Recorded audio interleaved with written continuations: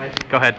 Okay, so we have here a can with a little bit of water at the bottom, which doesn't seem all that exciting, but when you heat it up, what happens is that the can fills up with water as a gas.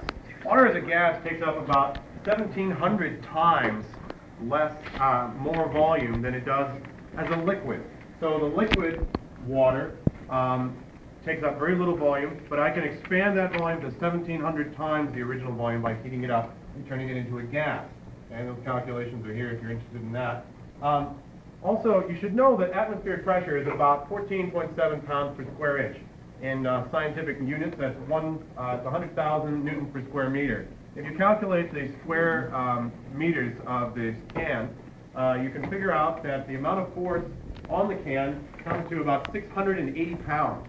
What do I mean by the force on the can? Well, what I mean by the force on the can is that once I'm sure that it's full of steam instead of air, then what I'm going to do is I'm going to turn this upside down into this beaker of water, and we can see what the power of atmospheric pressure can do. So let's just make sure that's full of steam. I think it is. So we turn off the gas.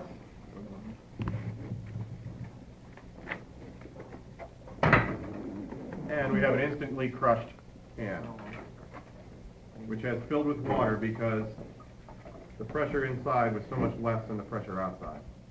So there you go, the power of atmospheric pressure.